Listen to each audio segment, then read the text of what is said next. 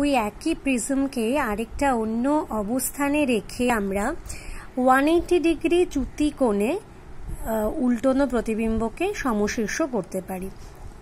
দেখো এক্ষেত্রে পিকিউ হচ্ছে একটা উল্টোনো প্রতিবিম্ব, মানে কিউপি।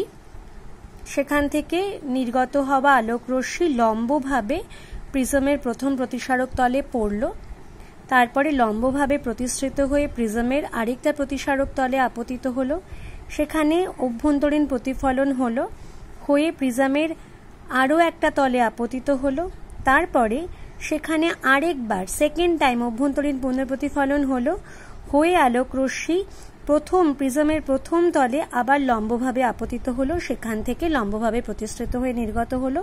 যখন নির্গত হলো তখন পি থেকে নির্গত হওয়া রশ্মি চলে এসেছে উপরে P1 পয়েন্টে, আর কিউ থেকে নির্গত হওয়া রশ্মি চলে এসেছে অপেক্ষাকৃত নিচের পয়েন্ট Q1 এ। তার ফলে ইনভার্টেড ইমেজের একটা ইরেক্ট ইমেজ তৈরি হলো। এখানে হলো দুবার প্রতিসরণ আর দুবার অভ্যন্তরীণ পূর্ণ প্রতিফলন।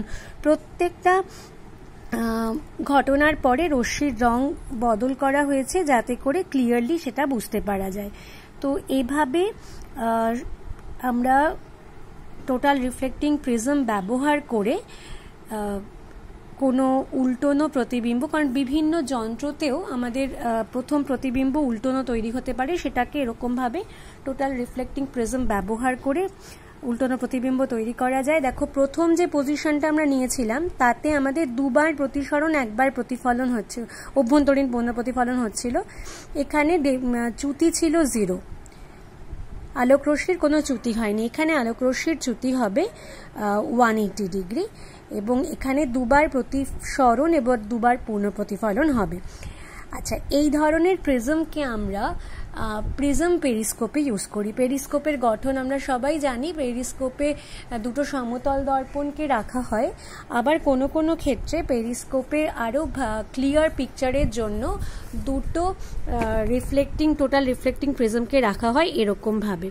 এই আমাদের পেরিস্কোপের সাধারণ গঠন আমরা জানি। এই প্রথম যে কর্নারটা তাতে একটা আমরা টোটাল রিফ্লেক্টিং প্রিজমকে রাখি, আবার আরেকটা কর্নারে আমরা আরেকটা টোটাল রিফ্লেক্টিং প্রিজমকে রাখি।